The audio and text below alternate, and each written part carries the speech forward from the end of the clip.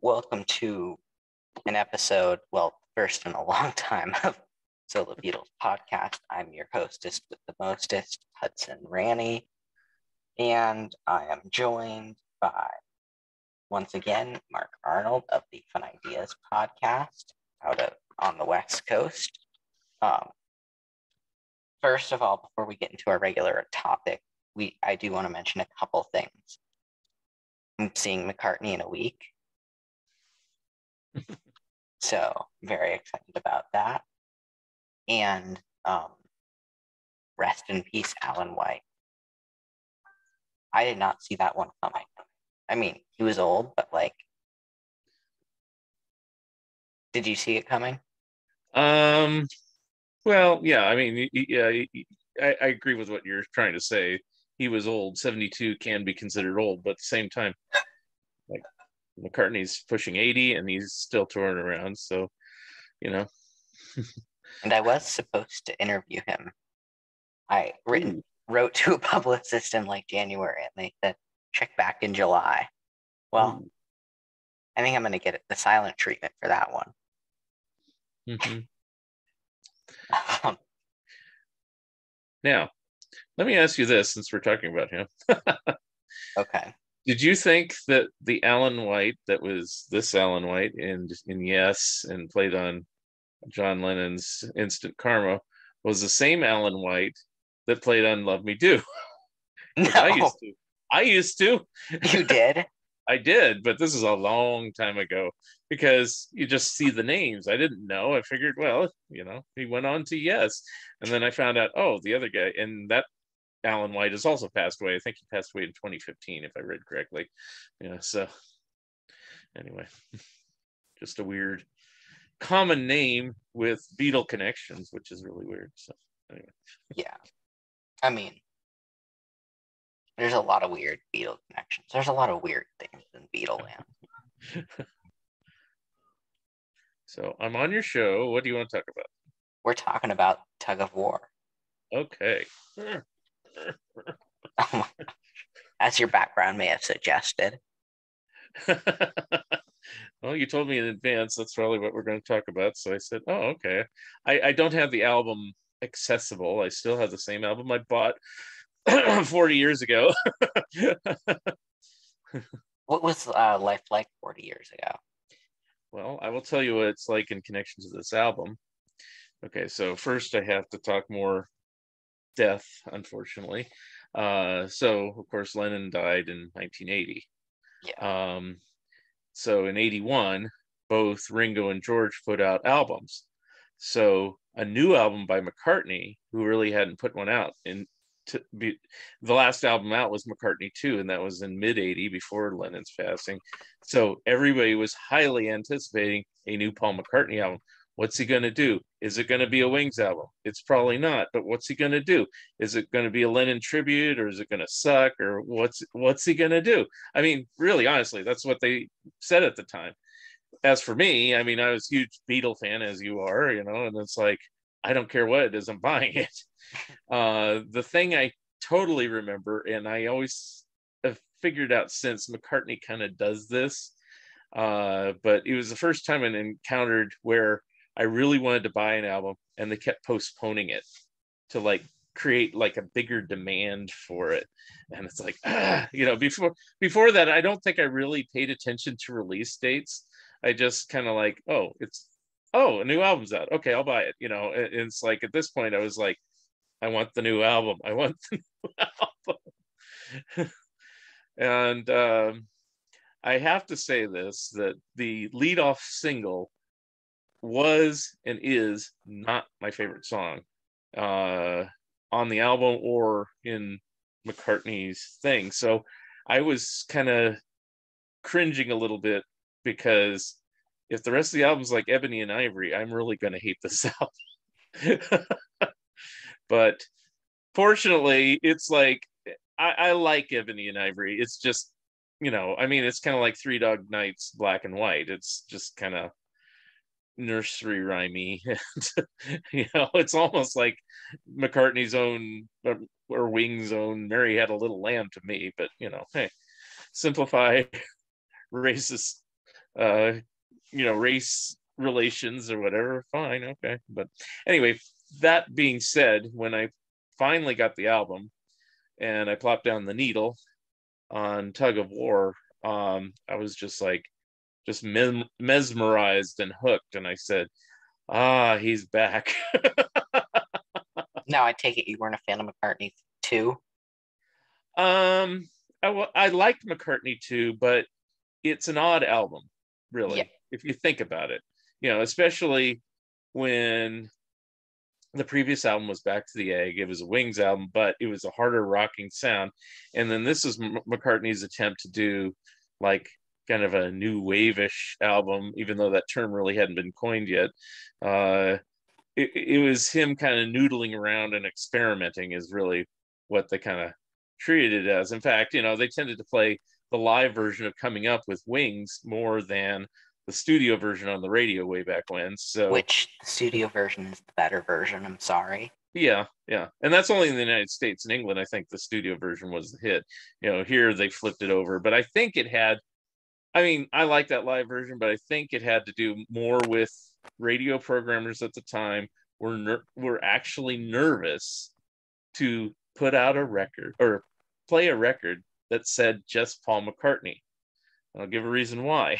Because after Back to the Egg came out, the next single that came out was Wonderful Christmas Time, which was listed as a Paul McCartney single. Now, love it or hate it, doesn't matter.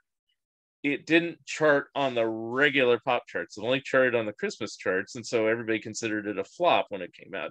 So flash forward 5-6 months, when Coming Up and McCartney 2 are coming out, it's like, oh my God, he's putting out another thing under his own name. This thing won't sell, That's how fickle the record company, the record media and everything was back then. Nowadays, if McCartney put out anything, well, he's done it. He puts out things under Fireman, he puts out things under his own name, he puts out things under any number of names, and people put out Egypt Station and it sold well. I think that says enough.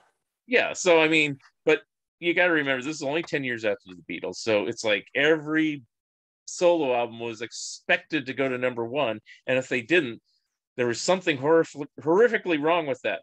Unless you're Ringo already flopped by this point, so nobody cared. But if you're George, John, or Paul, you had to hit number one, or there was something wrong with that record. And it's insane looking back on it, but that's basically how they acted. So yeah. Now, 80 was a rough year.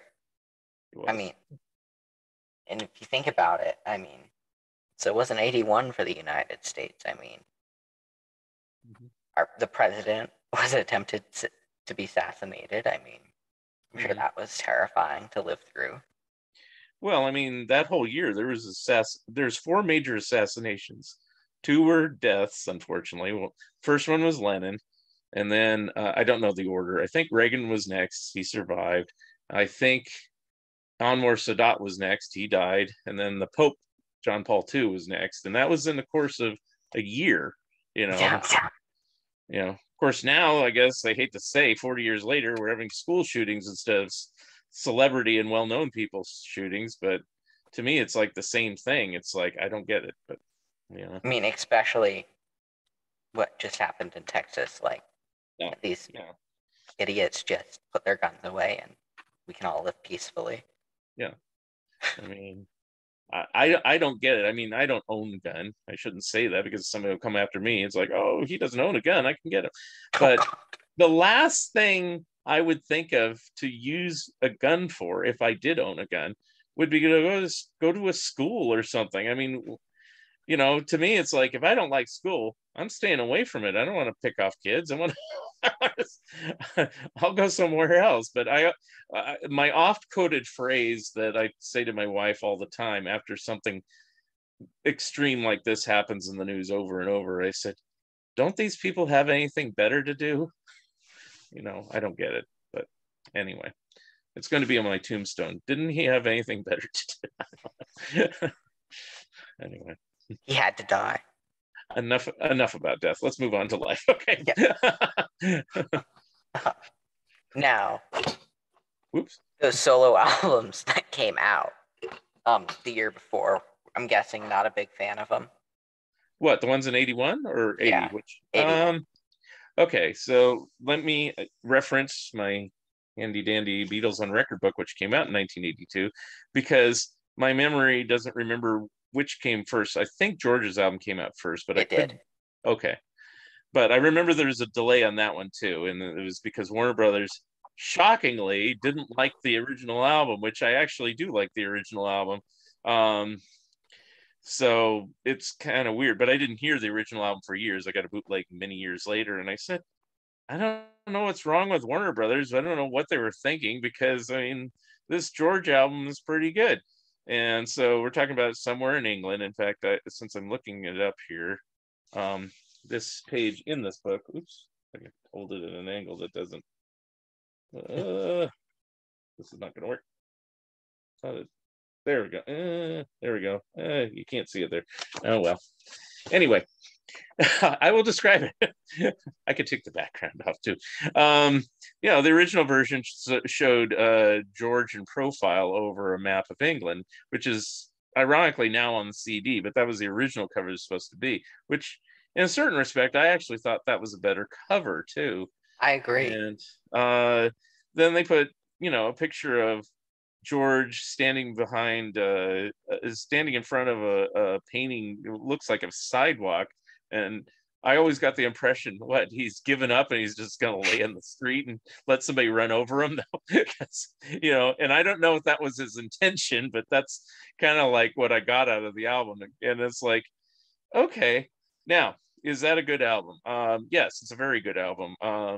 In fact, I think, again, the weakest track was the one that was the single, which was all those years ago. I like it. It's not, what? Go ahead. It was a bad tribute to Lennon. Yeah. Well, it wasn't even meant to be one. That's the weird part about it. It's like, your bandmate of 10 years died. Oh, let's, take a messy old Ringo track and jazz it up. Messy. I like that description. And then the sad part, and this started a trend with virtually every Harrison album. First single did decently or really well, and then the second single, nothing. It's like Teardrops is a decent song. I like it, but it never got any airplay. Nobody has heard of it. It took me forever to find the vinyl single in the store, because I used to scour the bins, and if it didn't chart, it was really hard to find a record. But I did find one way back when. So, as Ringo would say, it was too good to be my record. Now, but I had enjoyed the George Harrison album, which was the first album I bought new when I became a fan.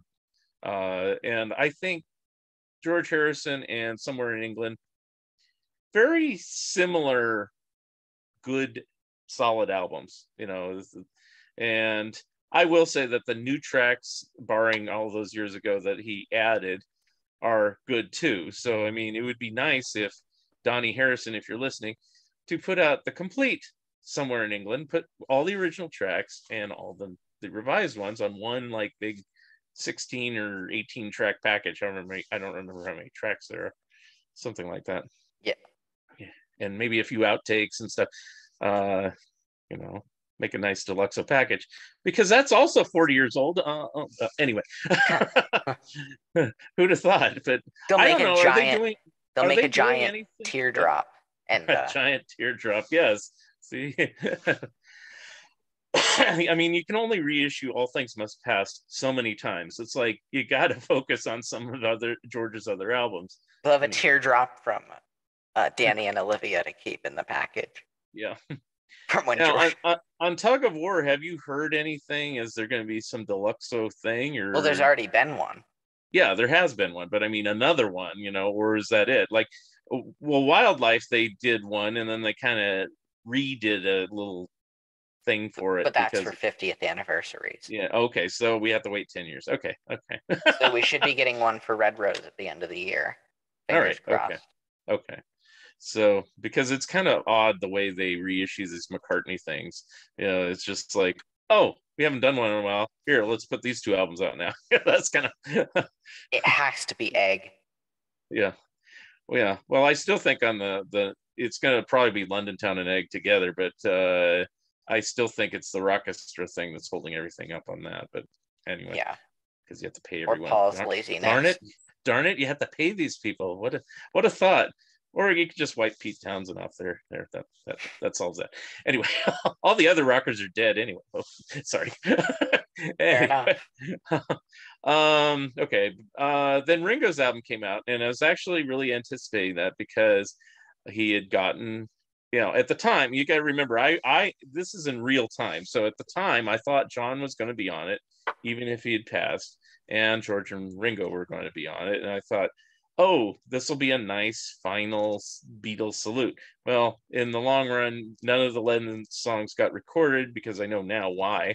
But also, Ringo didn't choose to record them, which I respect that. But at the same time, I almost would have done it as a tribute, is to record the songs that Lennon, because they existed. It's like life begins at 40. And he may not have been able to have the technology to do the duets like they did later with like Free as a Bird, but if he just did his own version of that and nobody told me and stuck them on the album, and it's like, I'm keeping these because this is what we plan to do. And to this day, he's never recorded them. And I thought, well, maybe he can record Life Begins at 80, and he's still, and it's like, I know Ringo's sensitive and and maybe it would have been in poor taste, but hey, you're trying to sell a record here, dude. And it's like they were offered to him, and it's like they just hadn't recorded them yet. And you know what Ringo will do? He'll do Life Begins at Peace and Love.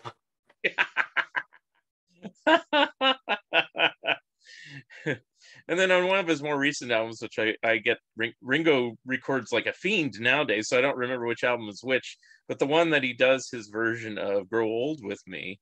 What's My Name? Paul. It's on What's My Name? Okay. It's like, oh, of all the songs of Lennon's you choose to do, it's that one, which wasn't even offered to you. And, like, I still think Ringo would do a killer version of Nobody Told Me, because it sounds like a Ringo song, but with Lennon singing. It does. Nobody told me there'd be peace and love.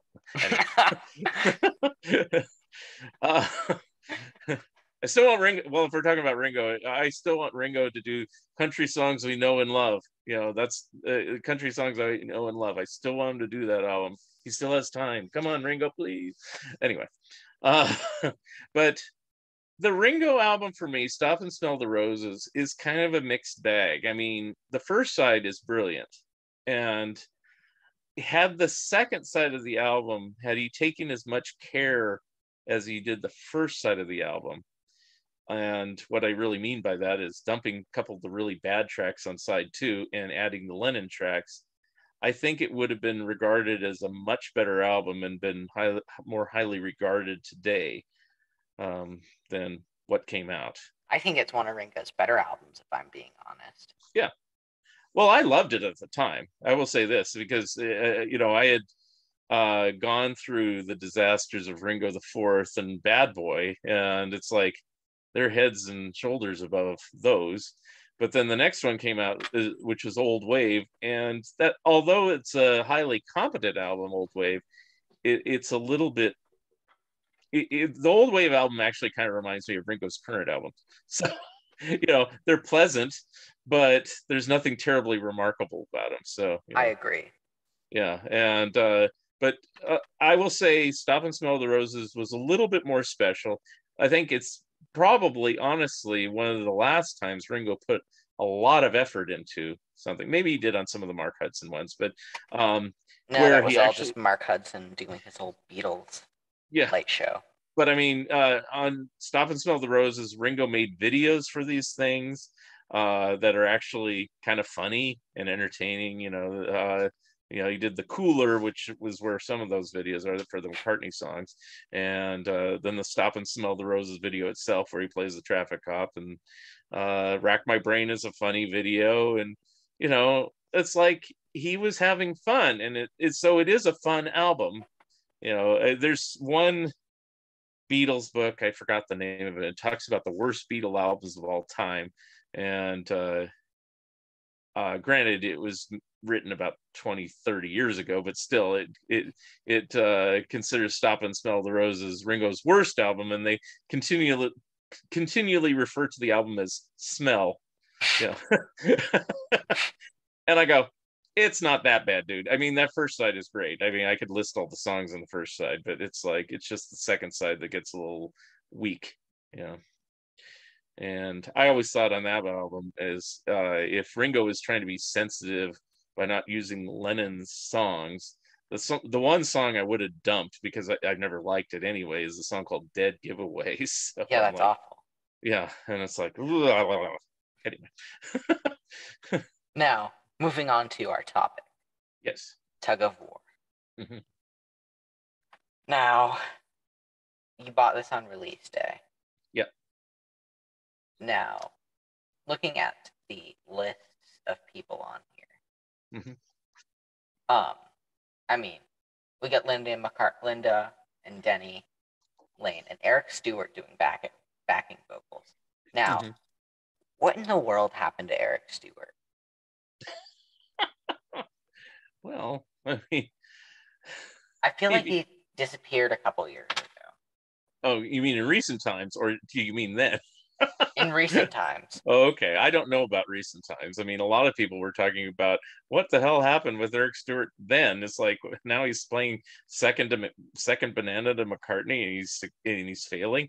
It's like, I mean, people don't like him on this. They don't like him on Pipes of Peace. They don't like him on Broad Street. They don't like him on Press to Play. So I don't mind him. I'm one of the few that actually likes Press to Play. We'll talk about Pipes of Peace, but I think it's a better album than most people give that one credit for too. But yeah. But I'll explain why. I'll explain why later. So because we're talking about just Tug of War, the good half of the. Anyway, all right, go ahead. But like Eric Stewart, yeah, I wrote to the 10cc publicist mm-hmm. to see about an interview, and me not knowing anything about 10cc, I guess he left the band 30 years ago. So that was an embarrassing email. But apparently nobody knows. The guy was like, we have no idea where he is. Yeah, I haven't really kept track of him. So maybe he's one of those Joe Englishes. Possibly. Or Denny Lane, for all we know. Denny Lane's probably he'll be Weekend at Bernie's, where they're walking his body around with stilts. Well, Denny Lane still shows up to Beatles shows and stuff like that. So, yeah, but he's not allowed to talk to his fans. He's in his cage. That I didn't know. Gotta remember all the Beatles show. I forgot. Where do you live? I'm in Vermont. Oh, okay. Yeah, you gotta remember all the Beatles shows tend to be on the East Coast. Maybe Pennsylvania gets one. If the West Coast gets one, it's 99 out of 100 times in LA, which is not here. I mean, you're in Oregon, right? Yeah. So I mean, it's like if all the conventions were in Florida, for you, it's like, so I mean, it's a long trek. So that's what I'm saying. It's like the last time they had a Beatles convention, even remotely close to me, I didn't go because I was actually somewhere else. So it's like, anyway, but yeah, it's an East Coast thing. I don't know why. I always tell Charles Rosenay and people like that, can you produce a show on the West Coast? He goes, I don't know what the West Coast is like, and it's like, okay, fair enough, So, yeah, Charles and his thick Boston accent. Yeah, I try to imitate him with a hoarse voice, Yeah. Go Charles. Go Charles. Go Charles. Okay, so he's quite the character. So when this album came out, like I said, it was a sigh of relief. I was kind of disappointed, but I knew McCartney did this. That Rain Clouds was not on the album because that was just the B-side. And the rarity now, looking back on it 40 years, is the solo version of Ebony and Ivory, which is only on 12-inch. And I don't think they didn't put it on the deluxe edition, did they? Yeah. I So don't think they did. Yeah, so that's still a pretty rare track. You have to get the silly Ebony and Ivory 12-inch. And what else can I say about it? But I'll look at the track listing because I pretty much have it memorized, but it's easier just to not have to memorize things.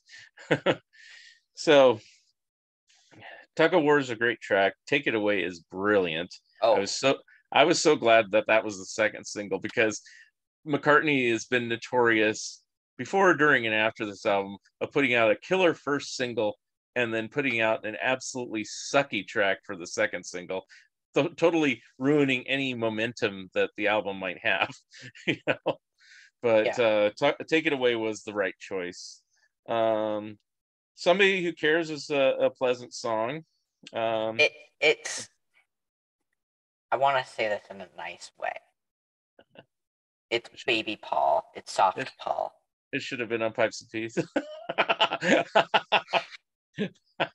I mean, you gotta remember, both these albums were recorded at the same time. So I know. Yeah, so that's why I'll reveal it. I always think it should have been a double album. And McCartney's had this problem his entire career. Red Rose Speedway was supposed to be a double album, and then they chopped it down to a single one. McCartney 2 was supposed to be a double album. They chopped it down to a single one. This was supposed to be a double album. I can kind of agree with Red Rose Speedway and McCartney 2, because the full versions of both of those are a little excessive, and especially in the case of Red Rose Speedway, you get a live track on there, which is kind of random, and it kind of goes all over the map and stuff like that. But Tug of War and Pipes of Peace at some point should have been released as a deluxe edition, as War and Peace, and it should have been put out as some big definitive statement, like starring Paul McCartney with Michael Jackson, with Stevie Wonder, with Carl Perkins, and making it a big epic event.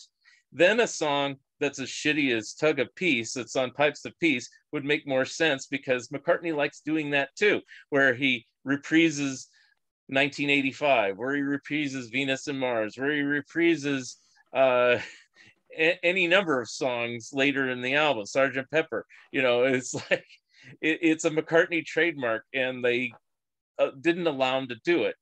And so I would have put Rain Clouds on the album. I would have put what's the other one? I'll Give You a Ring on the album. I would have put Ode to a Koala Bear on the album, and I would have made this big epic disc and say, this is me, I'm back, there's no more Wings, I have to show that I can prove myself, because there's no more Lennon, unfortunately, and this is my big statement about who I am. And we would revere it as much as everybody reveres All Things Must Pass. But as it is, it's still a good album, but it's just, the good tracks pared down to one disc, which is kind of like what they should have done with All Things Must Pass, in my opinion. But anyway.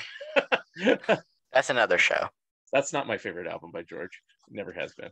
Anyway, but you know that. I've said that up before. I know. I just forgot. So took me by surprise. I'd like it more if other George albums were elevated in similar things, but it's like, to a novice Beatle fan of George Harrison, he put out All Things Must Pass, and that's it. He might have done that Bangladesh concert, and that's it. I mean, George could have died in 1971 for all we care. It's like, it's really sad. It's like, no, he did a lot of good stuff in his career, but we're talking about Paul anyway. Yeah. Workaholic Paul puts out albums every year. Anyway. Yeah. Or used to. So. Yeah. Now, Tug of War, I will say that the buildup is very strong. The kind of pushing and pulling, and I love the violins at the end. Really powerful, and the horns in the whole album I feel like are really strong, but especially in this song, it's just like and like I've always thought of it as like the song Tug of War being about Lennon and McCartney's friendship. How it's a tug of war But if we're trying to outscore each other, it's a tug. And we're trying to win another, it's a tug of war. Mm-hmm. Always thought of it as that. Mm-hmm. I'll agree. Yeah. I mean, I don't think the entire album's considered a tribute album, but certainly you can make, connections to it all, because I believe he was already recording the album at the time of Lennon's death. In fact, the day of Lennon's death, that's when they did record Rain Clouds, ironically, and which that's why I thought it should have been on the album, because, it's like, but maybe he just didn't want to be so reminded of it almost down in the mouth on the album, I guess, but it does make, Tug of War a very cheery, upbeat album, considering, and, again, in comparison to Pipes of Peace, it kind of makes that album kind of more of a downer in a certain way, but anyway, I don't think Tug of War should have been the third single. It's not a single. I really thought the third single should have been Ballroom Dancing, because I love that track. And even when Broad Street came out and they did a video version of Ballroom Dancing and re-recorded it for unknown reasons, I still thought that should have been a single on there rather than not having a second single at all. But even then, they just did No More Lonely Nights, and then a few months later they changed the B-side and reissued No More Lonely Nights. It's like, yay. So so I agree with you. Now, What's That You're Doing? Now that's a song. This song gets a thumbs down for me. Well, I was gonna say, are you a subscriber to Beatles Fan? No, not okay. yet. You don't, okay. Not like half of those guests on this show didn't hear that. Okay. But, you can read my copy anyway. If you read, I think it's either the current issue or the last issue, because they're talking about this very thing. The publisher, Mr. King, I forgot his RL King or something. Anyway, he was talking about when he was at a listener party for this very album, and even then, the song that got the most flack and the most thumbs down was What's That You're Doing? And I didn't have a problem with it, probably because I was also a Stevie Wonder fan. So it fits great on a Stevie Wonder album. It probably should have been on Hotter Than July, or what's the album that came out after? The Original Musicarium, which is really a greatest hits album with some new tracks on it. And maybe, it would work better there, kind of like Girl Is Mine ended up on Thriller rather than on either of these two albums. But instead, they put both Stevie Wonder tracks on this album, which makes it kind of heavy weighted towards Stevie Wonder. But this one sounds like a Stevie Wonder a song that Paul McCartney just kind of did an overdub, just like All Things Must Pass. I agree. Now, saying that, I love the track, but yeah, it should have been on a Stevie Wonder album and McCartney guesting on it. Woman in Red soundtrack or something, whatever Stevie Wonder was working on at this time, they should have thrown What's That You're Doing on that album. But c'est la vie. Now, going to probably the tearjerker on the album, because we all know what's it about. Yeah, it's about John. Yeah, I mean, Here Today. Now, I have to ask you, how do you feel about the Beach Boys' Here Today? Totally different type of song, but but it's funny that you say that, because when before I heard this album and I just read the track listing, because a lot of times I get the track listing before I even got the album, I read that there was going to be a song Here Today, and I said, he's doing a cover of Beach Boys song? Oh, give me a break. I didn't know it was a tribute to John. I really didn't. And of course, today with Facebook and everything, somebody could is Here Today a cover of the Beach Boys song, and 2 seconds later somebody will say, no, you idiot, it's a tribute to John. Well, you haven't bought the album yet. What? So we know how much we know Facebook. But I mean, but the way things were back then. You were kind of on your own. I mean, it's like most friends I knew, they appreciated the Beatles, but they weren't fans of the solo albums. And so if I bought the new McCartney album, they'd be like, why are you buying that? You know, even if it's a brand new album. I said, I like him, but he's so old. He's 40. It's like, yeah, so, I don't know. It didn't strike me as being old or whatever. Now, granted, when this album came out, how old was I? I was 15 years old. So, oh, wow. Yeah. I didn't realize you were that young. Yeah. So you were my age. Yeah, well, we're talking 40 years ago. I'm 55 now. So yeah, I was 15 years old when this album came out. And I was loving it. It's like, I don't care if this guy's the same age as my dad. I mean, he's a few years younger. My dad's actually 84, and McCartney turns 80 in a month, or less than a month. And like 20 days. Yeah, but which is scary. Yeah. But anyway, I said, hey, and my thought was, as long as you can do it, as long as you want to do it, what's wrong? Even to this day, I cheer on Ringo and Paul's new albums because, hey, as long as you can do it, do it. It's I mean, like, I thought McCartney 3 was one of his best albums. Yeah. I don't know if you saw the Uncut magazine. I don't know if you ever get one. It's a British magazine, but they did the 300 best albums and released in Uncut's lifetime.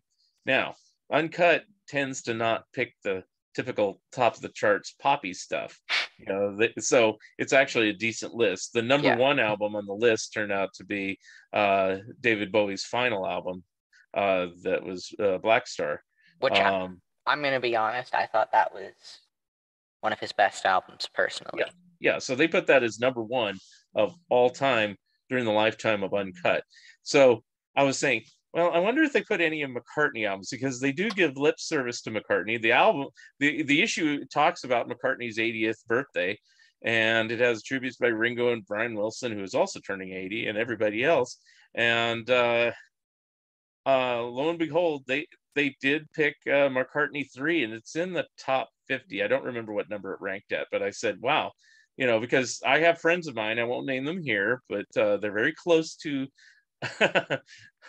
they've been on shows with me before, but they don't like that album. And it's like, I'm sure they've been on shows with me too. Yeah, and it's like, McCartney 3 actually is a kick-ass album, and I always say this, it's like, if you compare with what Frank Sinatra was doing at the same age, Frank Sinatra was doing some cheesy duet album where he was just doing his part, and then Bono would come in and record his part, and then so-and-so would come in and record their part.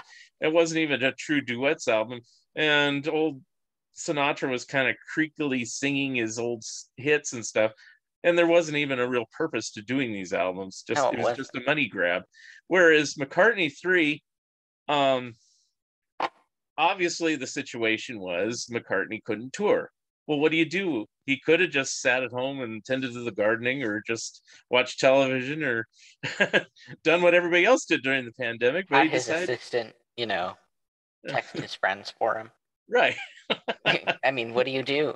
You'd probably, I doubt the man even texts himself. I'm sure he has else do it. He did do this during the pandemic, which was hysterically funny, is he figured out the little things you can put on FaceTime, the little faces and things like that, and it's recorded and it's on YouTube, I think, and it's hysterically funny because suddenly he has a pig nose on, and suddenly he has mouse ears on, and just weird stuff. And McCartney has the same wit he's always had, and it's just funny. It's like, oh, Paul McCartney got a brand new toy. It's essentially what it was. But and I'm sure the trolls on the internet were having at it, saying, "Oh, baby Paul." But a lot of people thought it was cute because hey, it's like. But I think that's what McCartney was doing, and why he could put out a good album. Because I figured after Egypt Station, this is going to be his last album for a while, because he put out a decent album. Even New was a decent album. So New was a great album, I thought. Let's pause for a bit. I'll just tour on these two albums for a few years, which is probably what he would have done. We wouldn't have gotten a McCartney 3 or the reimagined one, and which I think is a good album too in its own right.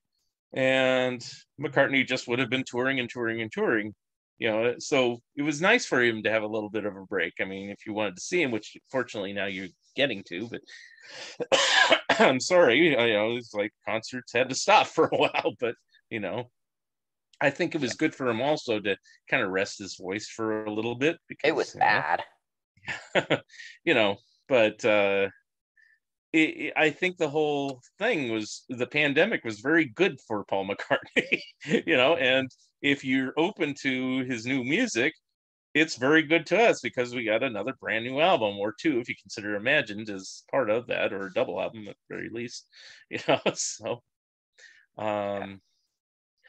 anyway, what was my point of all that? It's just saying, it's like, I'm glad he's still productive. To compare it to Tugh of War, he has that kind of same fire here, because it had been a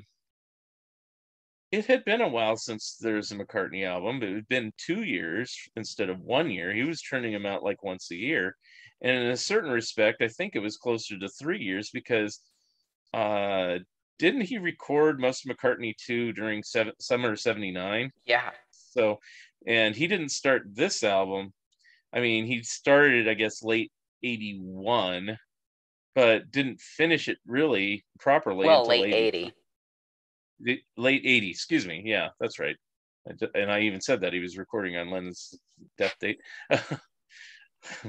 Anyway, but it always suits McCartney every so often to take a little time to stop and smell the roses, as it were, not churn out too many albums.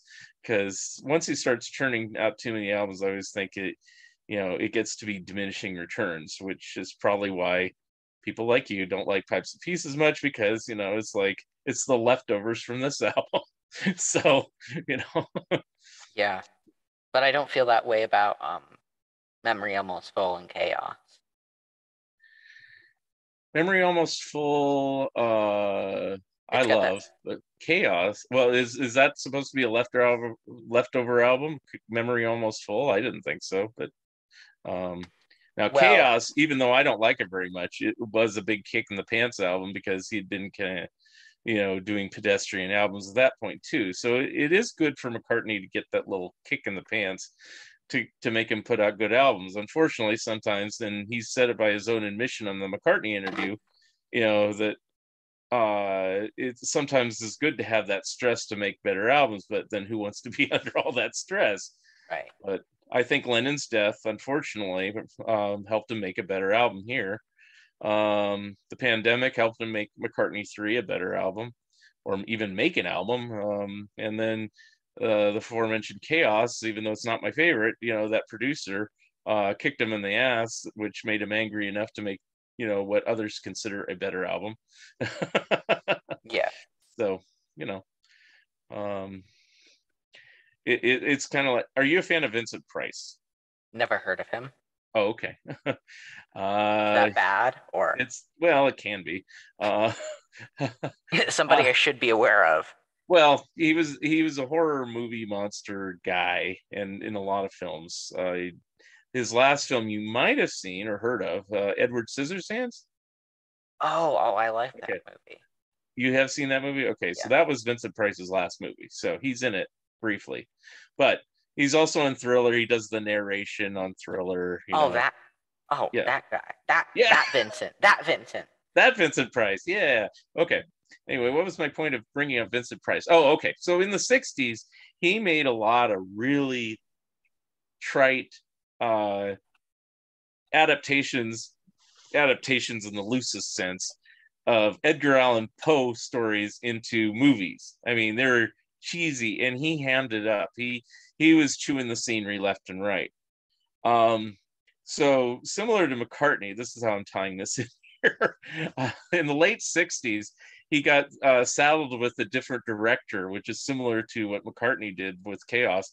And this guy got pissed off at Vincent for being kind of very fey and just kind of chewing the scenery and doing just his typical Vincent Price stick, and so he got a better performance out of it. The movie is called The Witchfinder General. So if you ever have a chance to see that, it's actually a pretty good film. If you like horror films, if you don't, well, okay.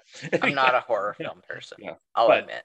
Yeah, but if you are a fan of Vincent Price, and I'm telling this to other people, it's like, and you think he only just does his hammy type acting and stuff that he would do like on the Batman TV show, or cheesy comedies or cameos on Hollywood Squares or Muppet Show or whatever, that he used to appear on every variety show, just kind of being Vincent Price. He actually shows that he has some acting chops still. So that's kind of like what Chaos is for me. But even Tug of War is kind of like that. It kind of showed, McCartney needs to prove himself every so often, and this is an album that he did that with, and it was very helpful that he did that, I think, for me as a fan, because I'm not saying Back to the Egg was a bad album. It just didn't chart very well. That's all. Yeah. In comparison,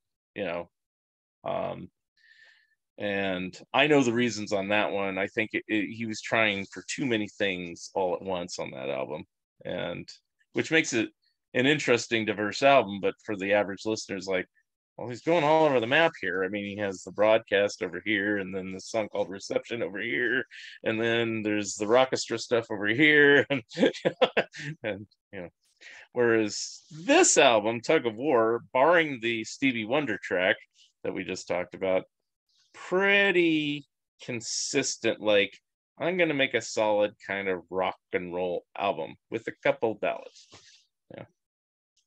Yeah. But now going back to Ballroom Dancing. Yes. This is the best song on the album for me. I love that track. Yeah. This version too, not the Broad Street one. Broad Street one's like a bad cover of it. I think William Campbell does the one on Broad Street. That explains a lot.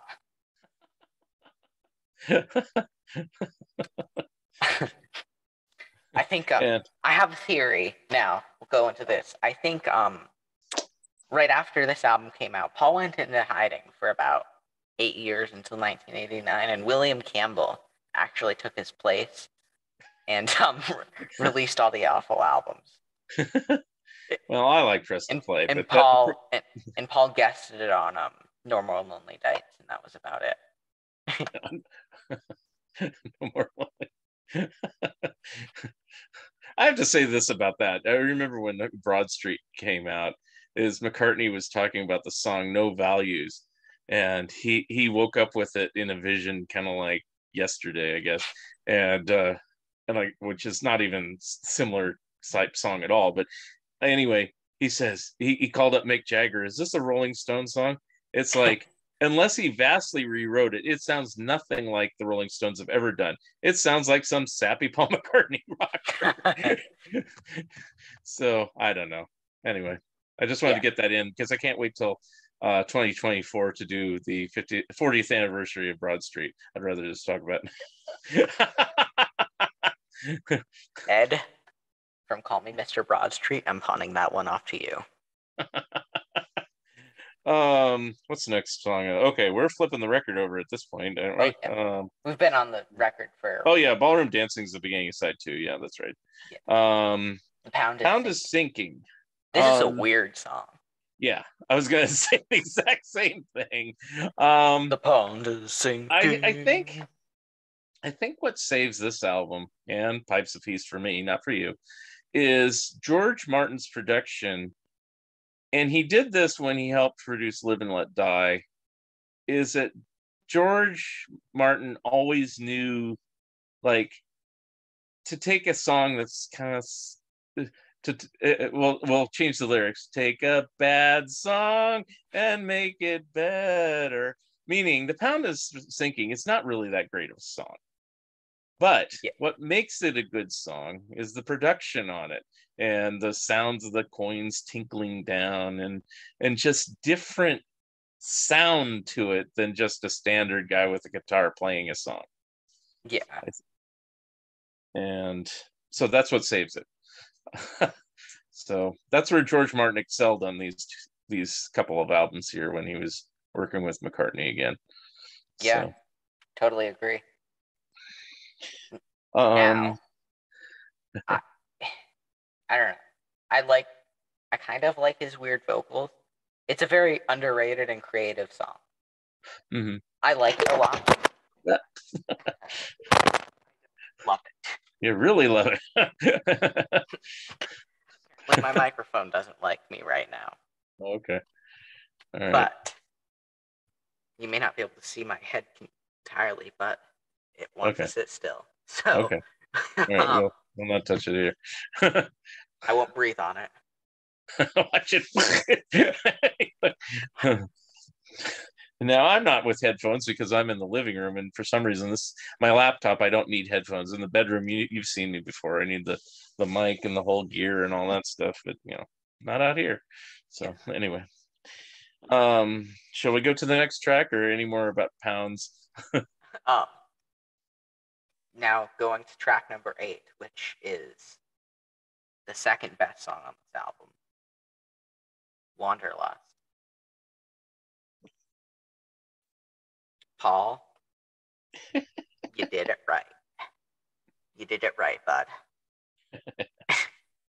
I will have to say this. I mean, it's about pop. It's obvious. Yeah. But it's perfect. I will have to say this. I didn't like it when it came out. I thought it slowed down the album. Shut up.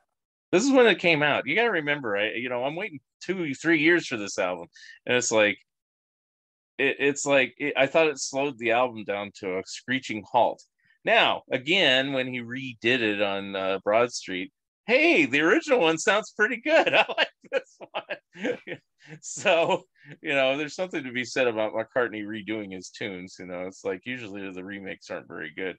Do I like it now? Yes, I like it now. I think it's a really good song. I think it's one of his better type ballady type, bombastic type songs, whatever you want to, however you want to label it. It's not really a ballad per se, but it's like he sings it with gusto, and it's like, and it's very passionate singing, reading, and yeah. So, but when I was 15, I thought it was too lightweight. Sorry, I like a little more heavier rocking sounds. So, time has revised. Time has made you softer. Probably. Because I thought this was one of the wimpier tracks at the time, and so I can tell you what I thought then and how I think now. It's kind of weird. I can still say that, what I thought then, but it's I didn't think it was. In fact, I still listen to CDs, but in the needle skipping days, I just jump over it, because the next song was one of my favorites on the album. It's kind of loosey goosey. I love Carl Perkins, always have. I'll let you praise this one. Yeah, I like it, and it's a nice, like, snappy, upbeat song, and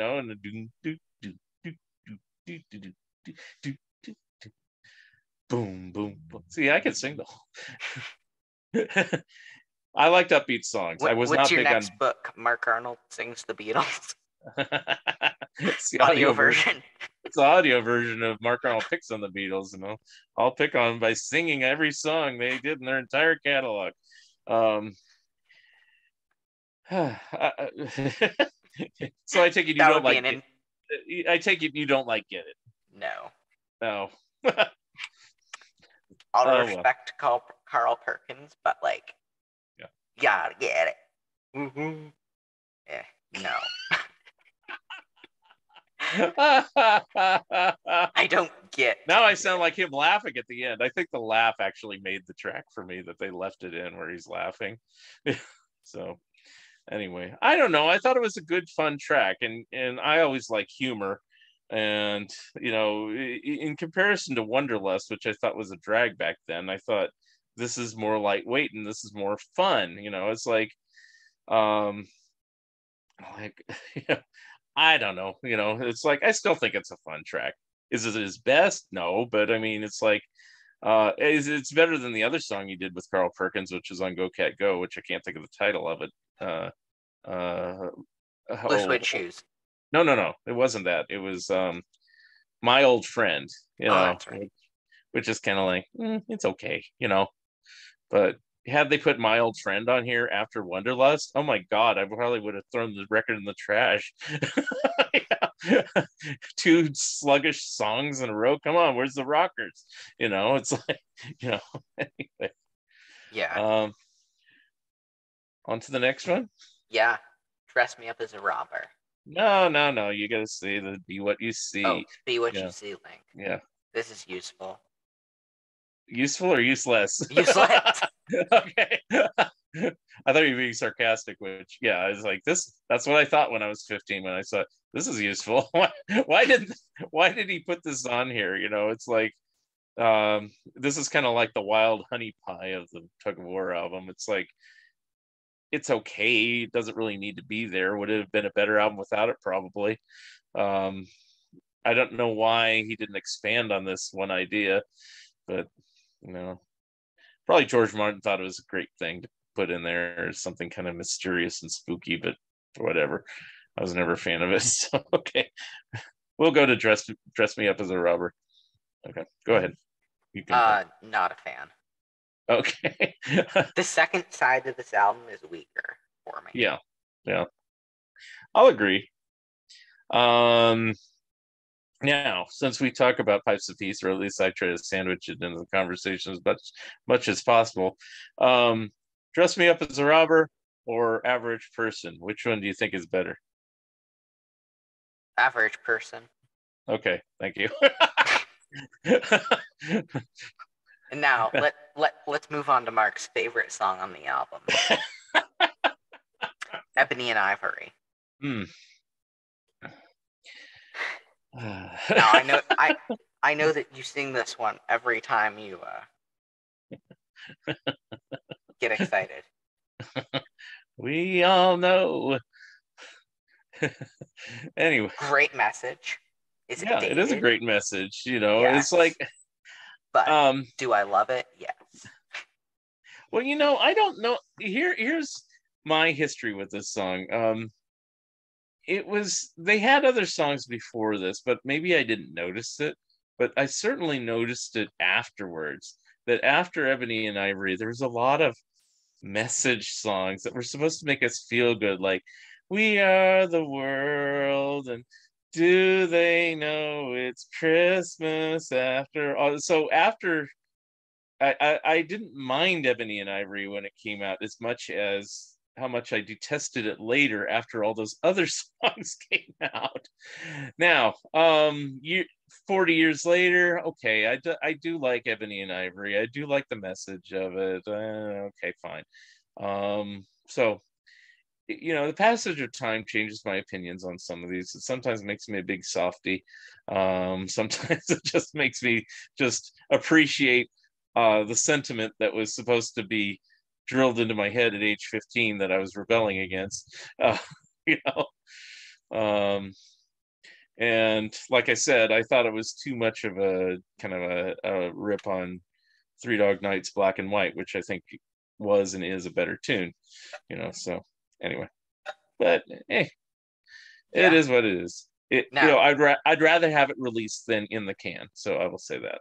Yeah. Now, where would you rank this among McCartney's albums? Top 10, top 15?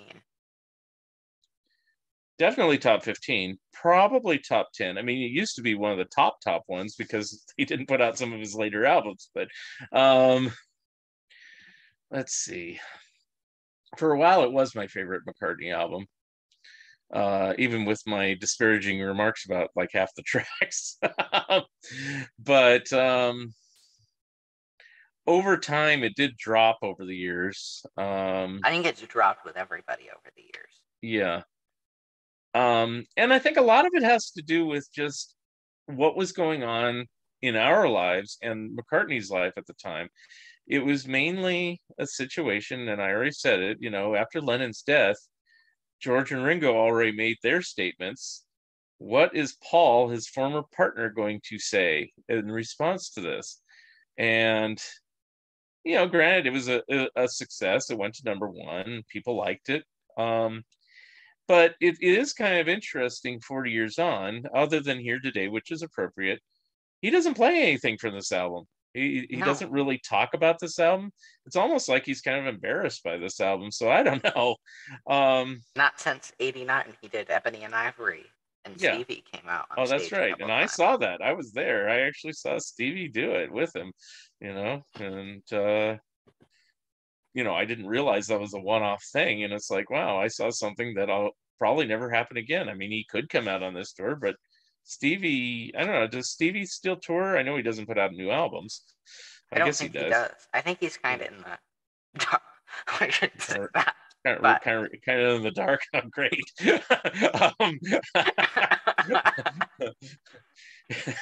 Wow. No. But yeah, I know he hasn't. I don't think he has any plans to do a new album anymore. But he was touring a few years ago because a friend of mine did see him. But he just plays all the old hits. He's like Billy Joel. He doesn't put out new albums either. So I think Billy Joel should put out a new album. He should, but he doesn't feel like it. So he's got to ride his motorcycle and donuts. So anyway, the last time he toured was in 2015. Oh, this is for Stevie Wonder? Yep. Oh, okay. And I think that's when my friend saw him. So, but yeah. I think he did. Well, that was probably around that time too. I think he did a performance for Obama, but I think that was around the same year too. So, okay. Yeah, that was probably the last time he toured. Okay. Yeah. Well, I mean, Stevie Wonder's been around longer than McCartney has. I mean, he was, his first record came out when he was 12 or something, so that was... Which is when the Beatles released Love Me Do. Stevie Wonder is 72 years old. Oh, okay. All right. So Fingertips is the same as Love Me Do. All right. So... but it's like nobody's requiring anybody to tour. I mean, it's even McCartney and Ringo took time off for a number of years before they toured again, with good reason during the 80s. But yeah, Paul had to spend time making bad albums. Making bad, except for Flowers in the Dirt. That's when he went on tour again. Yeah. Anyway, but I still like Press to Play. You can like Chaos, I'll like Press to Play. Sorry. To each his own. Yeah. Another man's trash is another man's treasure. But let's see. What else can I say about it? What do you think, dog? I got my dog right here.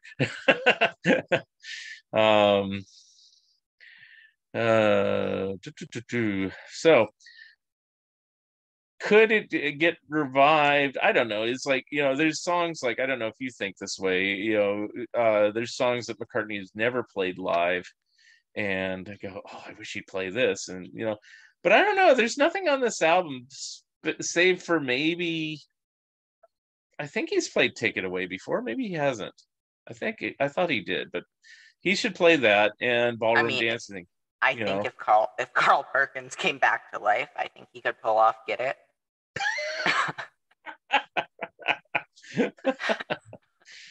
He could do Get It with Ringo. Ringo can take the Carl Perkins part.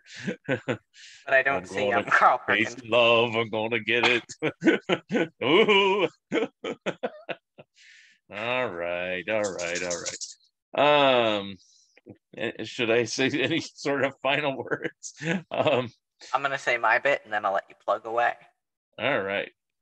Now, it's probably at the 11 or 12 spot, kind of with Off the Ground, maybe. I think it's better than Off the Ground, but yeah. I would say this is way better than Off the Ground, but around that kind of spot. Yeah. I like it more as an album more than the individual songs.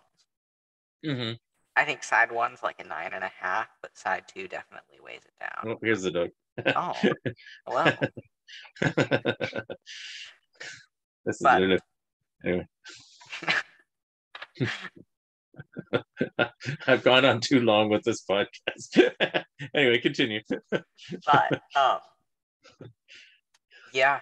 Now, Mark, I will let your publicist there plug your podcast and your website. Well, Lulu here loves it when I do Fun Ideas podcast. I have good guests today. I actually recorded one earlier today with Sergio Faria, who wrote a book about Peter Tork of the Monkees, of all things, and he's based in Brazil.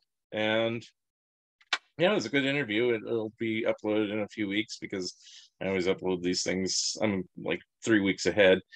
And what else? Well, I'm 2 months behind. So yeah. And what else am I working on? I'm still working on my Mad Magazine book. I was actually doing some transcribing today. And my next book coming out, which has just been approved by me for the publisher, is a book on the history of Pac-Man, of all things. It was not my original choice to do, but I got recruited to do, but it turned out to be a better book than I expected. But I did it on my terms, that's why, which is also celebrating its 40th anniversary. It came out in 1981, so lots of 80s stuff going on around here. And still working on my Turtles book with Charles Rosenay, and someday my Disney book will come out. Someday my Warren Kramer book will come out, and I think I'm finally caught up. So okay, Ken Womack. What? I said, okay, Ken Womack. Well, I was like McCartney during the pandemic. I mean, I was writing. I mean, I was at home all the time. I couldn't do anything, know. And now it's harder to write because now I don't want to sit here all day. I want to go out and do things. So, and I'm assuming you work. What? And I'm assuming you have a day job. Oh, I do. But when I'm done with the day job, the last thing I want to do is come home and work on a book. But I do anyway, and I do these podcasts anyway. So I still somehow fit it all into my busy schedule. Yeah. And now that's where we're at. Now for me, you can go to www.solobeatlespodcast.com to find me. You can email me, HUD, HUD, at solobeatlespodcast.com. You can find us on all the socials. And if you are at the June 7th Fenway concert, please say hello, and you might get a little prize if you do. Ooh, what is that little prize? They're stickers. Oh, cool. Okay. Very cool. Well, definitely do a podcast, even if you're doing it by yourself right after the show, like maybe the next day or two, so you can get parking lot. If you can, oh my God, it was the best show ever. But you might be too tired. I don't know. It depends. Oh my God, I saw a Beatle. Well, that's essentially it. I mean, he didn't die on stage. Hopefully not. Crossing fingers. Jeez, that would be newsworthy. Now, have you seen Ringo before? I forgot. No. Oh, okay. So this is the first Beatle. Okay. Yeah, I saw Ringo, and I'll say this before we go, I guess. Ringo and Paul both went on tour again the same year, but Ringo got the head start. So I saw him first, and in '89, and then flew down to LA to see McCartney because I didn't know if he was going to tour again, because he hadn't toured since 1976 in the United States. So that was 13 years. So I figured if I don't see him now, it might be another 13, 15 years, Fortunately, he's been touring pretty consistently ever since. When was the last time you saw him? For now, it's been 2005 because I think the prices are ridiculous. But if I was you, which you're doing it, I highly recommend seeing him. See, I've seen him 5 times. I would rather have somebody else see him that's never seen him. So that's why, if you can afford it and you can do it, do it. It's highly recommended. Yeah.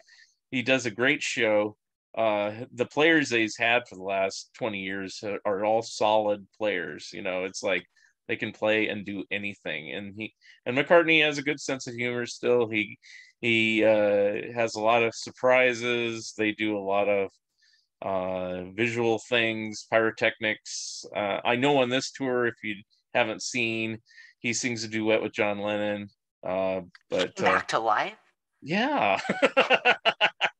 And on screen. So I mean, it's like, so there are cool things that he didn't do back then he's willing to do now, because he was still a little bit hesitant to do a lot of Beatles numbers. He's opened up since. We need more solo stuff. Come on, Paul. Yeah, well, I mean, back then, he